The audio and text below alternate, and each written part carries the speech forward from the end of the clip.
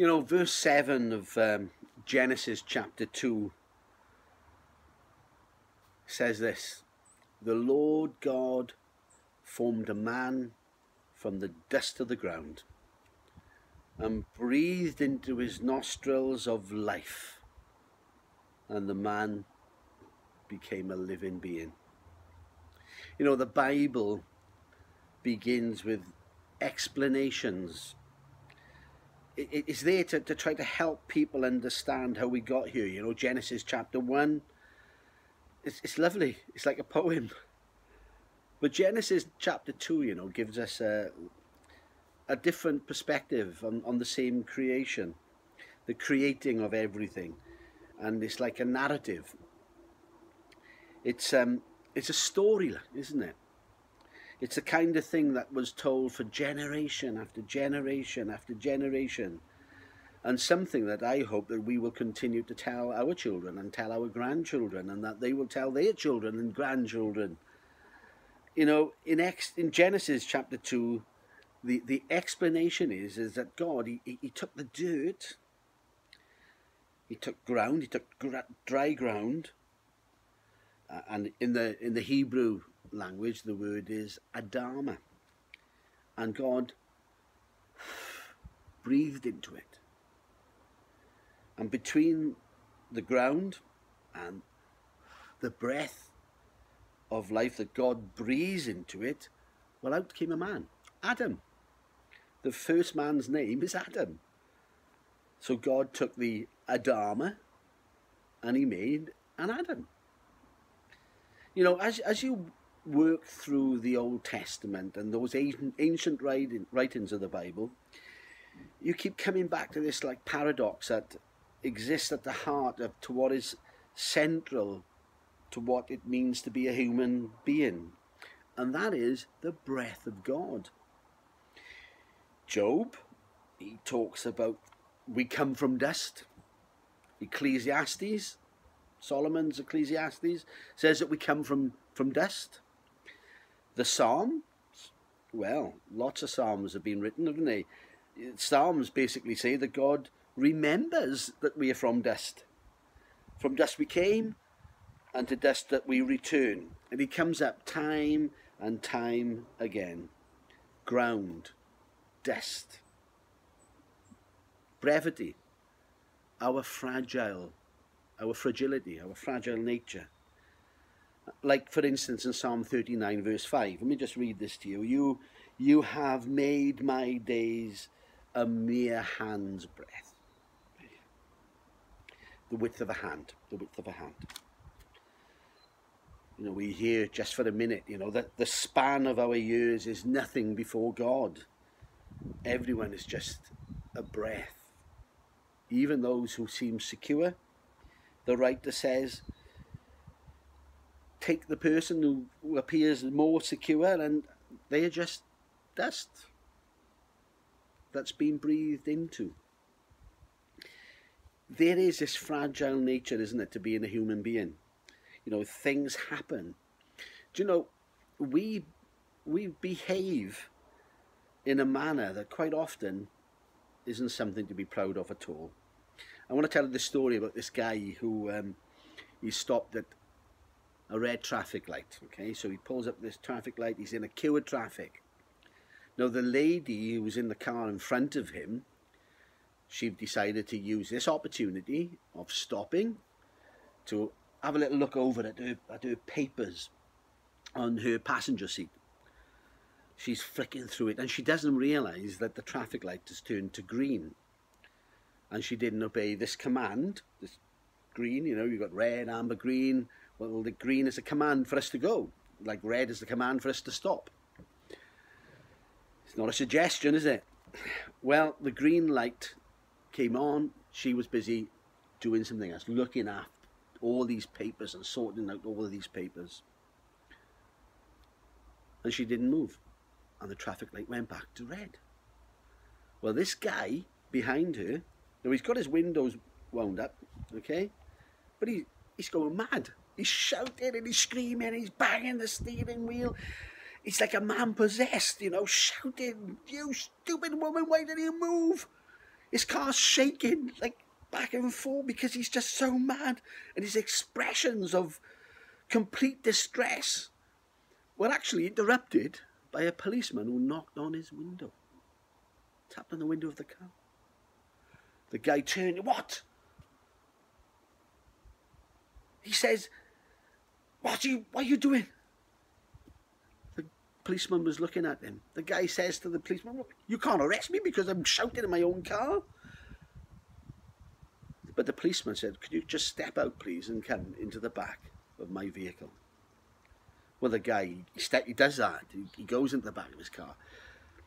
And he sat in the back of the car, and he is ranting and he's raging. He's basically going crazy about this woman who had completely disregard from the law, didn't respect the people behind her, who were in a rush to go to work.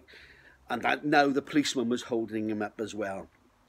But the policeman calmly just asked for his driving licence detail. He radioed in, he checked his licence. He checked the registration of the car, who it belonged to. He checked that the car had insurance. And the officer then advised the guy, everything's in order, sir, you can now go. Well, this chap says, look, I knew you couldn't arrest me for what I was yelling and shouting in my own car. You haven't heard the last of this. And he gets out of the car. But the officer then replies to him and says, look, before you go, I didn't arrest you for shouting in your car. He said, because I was parked directly behind you. And I saw you screaming and shouting and beating your steering wheel and going crazy. And I thought to myself, oh, what an idiot. But there's nothing I can do for him throwing a fit in his own car. But then the policeman goes on and says, I noticed the cross hanging in your rear screen mirror. And then I saw that fish sign on your boot of your car. And then I saw this Choose Life sticker in the back of your windscreen. I saw this Jesus loves you sticker on your bumper. And I thought, do you know what? This guy must have stolen that car. Do you know, we don't always give a good impression to people as Christian people, do we? Have you ever had that moment in where you were like frozen, you realise that what you've done or what you're about to do is not conducive to you as a Christian? And then you begin to have this conversation to yourself about what's the purpose of losing your rag like that, or that particular gesture that you made. The thing is, my friends, is that we have this sense, we're all fragile people. We cave in so fast to our human nature. You know, we can talk so well, I can talk so well about it, you know, until we're in a slightly stressful situation, and then we're below. There's this fragile, this fragility, fragile dimension to our existence. You know, in the Psalms, Psalm chapter 8, verse 3, it says this: when I consider your heavens, we're talking to the Lord now, Psalm chapter 8, verse 3, when I consider your heavens, the work of your fingers, the moon and the stars that you have set in place, what are mere mortals that you are mindful of them, or human beings that you care for them? You know, I feel that the writer is essentially saying, how can you be that big and vast and mighty, a mighty God, and yet be so close to me, this fragile human being, be near me, be intimate with me?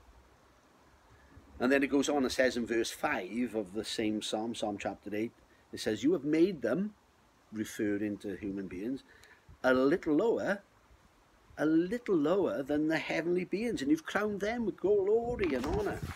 You've made them rulers over the works of your hands, and you've put everything under their feet. You know, there's this tension to being a human being, because we are so fragile and frail, and we crumble so easily. And yet, we've been breathed into by the same almighty being that made the whole universe. There's a greatness. There's this life source where there is power and strength and vitality that rests inside each and every one of us. You know, we might be fragile, and yet we are filled with the potential for glory and honour in the eyes of God. Those writers who told the story in the Old Testament, Genesis, etc., you know, who probed just how we are made and how we are wired, they wanted to tell us that the breath of God is still being breathed into us, and that this breath of God, it is the Spirit of God, made in His Spirit. His breath, His Spirit is all around us, and we can continue to be breathing it in today, my friends.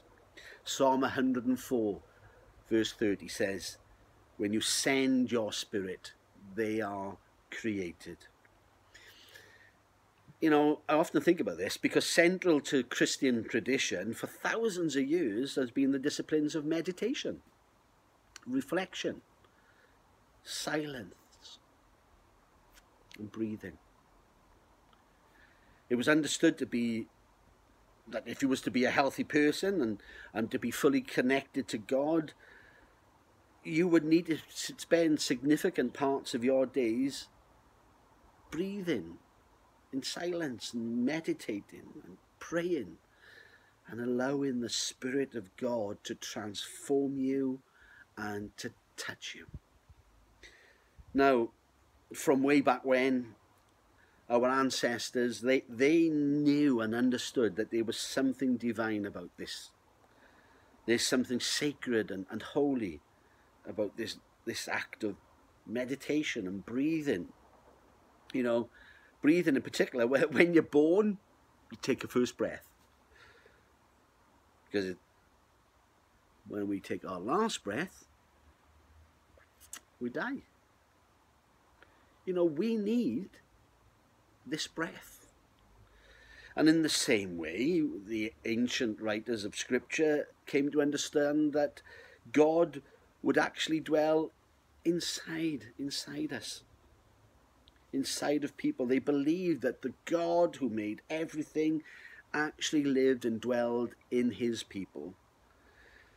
You know, later writers would begin to refer that we were His temples, and we were temples, and in the midst of the gathering would be the temple of God, meaning that God lives and dwells in our mortal bodies, in the midst of His peoples. You know, one writer put it like this: if the Spirit, the breath of Him who raised Jesus from the dead is living in you, He who raised Christ from the dead will also give life to your mortal bodies because of the Spirit that lives in you. I wonder what our response is to this. Maybe we can say, God, if you can raise somebody from the dead, if you can set all the stars in place with your fingers, could you help me out with what concerns me today? My friends, I invite you this morning to invite God to breathe His Spirit into you now, again. And onto those things that concern you today in particular. Do it now. From the very beginning of time, breath, the breath that every one of us takes all the time, has been a single physical reminder of God. We are loved by God. The Scriptures say that God gives His Spirit without limit. Well, maybe we need to give more of our time, of our God-given time, to Him, to breathing in the Spirit of God. You know, if you need guidance, well, God says, I'm going to give that to you. You need wisdom, God says, I'm going to give that to you as well. You need courage, God says, I'll give it to you. You need more strength, God says, I'll give that to you. And God gets really matter of fact and bold about all these things and all these promises. You need perseverance, He says, I'm going to give you perseverance. I'll give you things to persevere for. You need truth, but I'm going to give you truth, guidance, direction, wisdom, truth, learning, knowledge, ordered out of chaos, clarity and confusion. God says that he will give you all of those things. And for most of us, my friends, we just need to be spending more time meditating on who God is, breathing in his Spirit. The book of Thessalonians, the second book, we've just read it, chapter 2, verse 13, says that we would be saved through the sanctifying work of the Spirit. Now, that word sanctifying is a huge word. It's a massive word, isn't it? Okay? It means cleaning. It means purifying. It's like the house cleaning that God's Holy Spirit wants to do. And what the Spirit does is that the Spirit allows us to see the rubbish in our lives. It allows us to do that. The sin that we have, the brokenness. The Spirit makes us aware of the things that need to go out of our life, just to be gone from our lives. The things that we need to pass on, pass away. The waste that we've got to get rid of from our lives. The things that need to be eliminated. The Spirit makes us aware of those things if we spend enough time in the Spirit to do it. So allow the Spirit to clean us up. There are things, all of us have things to get rid of. You know, what are you worried about? What has confused you? What has turned you around in your feelings about who God is at the moment? Have you got any hate? Any anger? Any lust? Envy? Greed? Do you covet things? You know, if only I had that, my life would be better. That's covetous nature. Please allow the Spirit of God to deal with those things and everything else. Do you carry around other people's problems? I know people who do. Someone once said to me, Ian, because I've carried around other people's problems, they've said to me, Ian,